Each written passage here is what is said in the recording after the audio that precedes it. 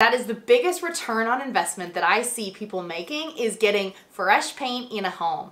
Paint can be really, really subjective to what your personal likes are, what your interests are, and I will say when homes are going on the market, you want to neutralize that as much as possible. So picking a really nice grayish or beige tone, something that's going to look white but not quite be white, and just be a clean, refreshing look.